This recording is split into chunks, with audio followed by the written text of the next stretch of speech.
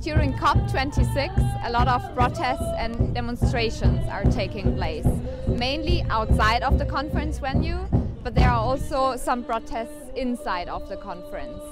And this is mainly how individuals or also groups are showing that they are frustrated with the negotiations inside. And at the same time, they are demanding for more climate action, for more ambitious goals. The biggest protest during COP26 happened on the 6th of November in Glasgow. During this climate march, more than 100,000 people gathered and showed their frustration with the climate negotiations.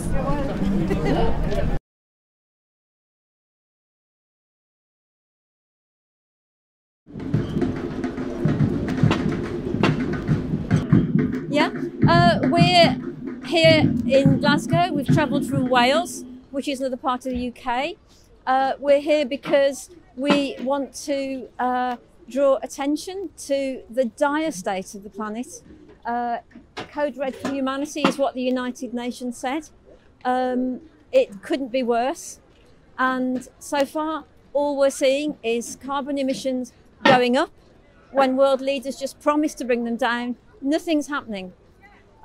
We want people to pay attention to the science, listen to the scientists, and don't listen to the banks, the financiers who are wanting the fossil fuel industry to continue for profit, which is going to endanger the lives of millions of people, is already endangering the lives of many.